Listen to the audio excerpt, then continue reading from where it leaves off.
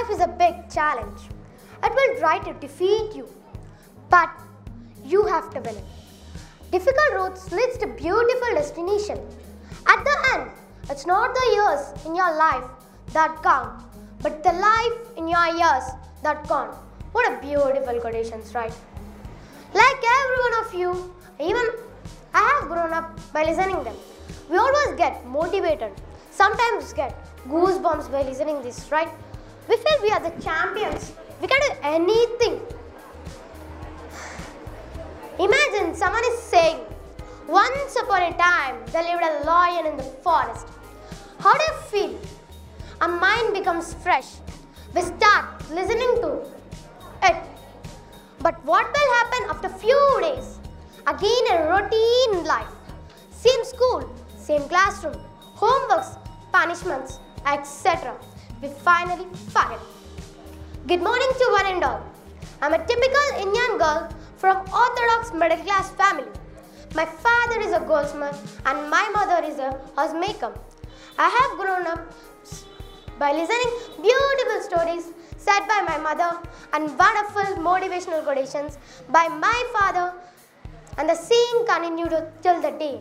But now all the stories are turned into boring philosophies.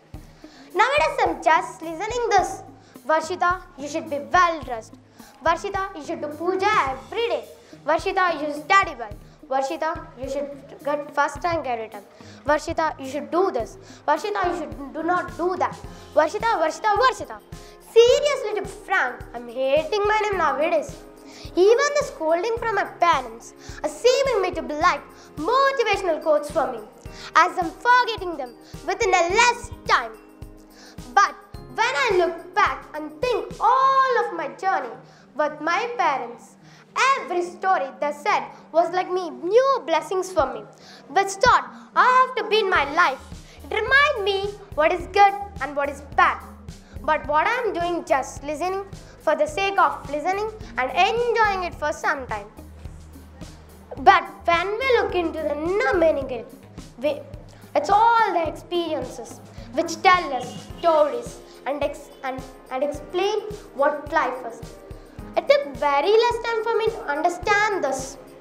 The day I released myself and the day I changed myself, I started observing people and how they respond. Some of my classmates are the real actors.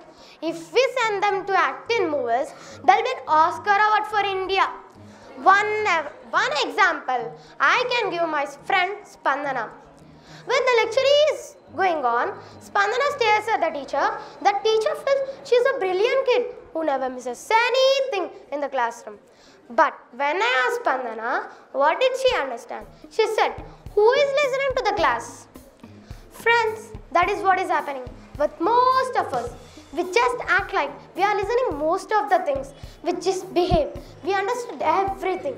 But when we look into the reality, we never. If we listen everything, we are forgetting it within a less time. Major reason for this, we are not questioning why. Why it is useful for me if I understand this. We never forget anything. On the special days, we should not forget the famous line said by Abdul Kalam. The key to success is to focus on goals, not obstacles. You can't stop me telling motivational quotations because it's in my blood. It's me, Varshita, with the hope of achieve the best. Thank you. Over to the host.